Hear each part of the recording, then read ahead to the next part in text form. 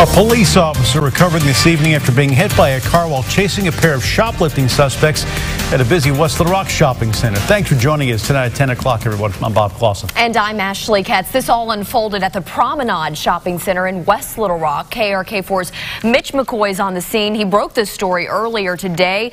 And Mitch, what have you learned so far tonight?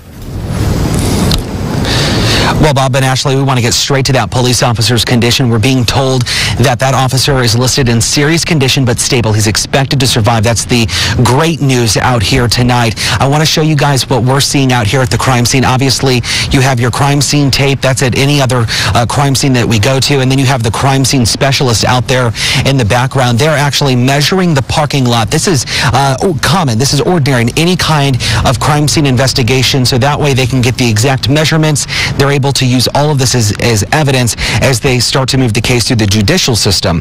Officers were called out here to the Justice store around 5 o'clock for a suspicious person call. That call turned into a shoplifting call. Police say when the officer attempted to arrest several women, he was hit by the suspect's car. You're about to hear from someone who really heard all of this go down. She did not want us to show her face. All I heard was tires screeching, and when I looked out here, people were sprinting, running, and I assumed they were trying to get the license plate number of whoever hit the cop. We're gonna get with anybody who called in to 911 or get with see if there's any video out here that we can obtain.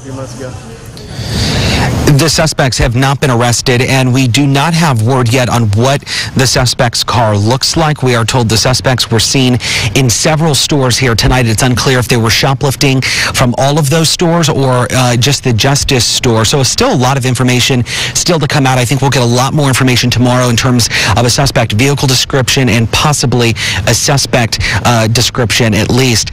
Also part of the crime scene earlier tonight was a purse. We don't know if that was the suspect's purse or if that was a purse that was stolen from one of the stores. We are live in West Little Rock. Mitch McCoy, KRK4 News.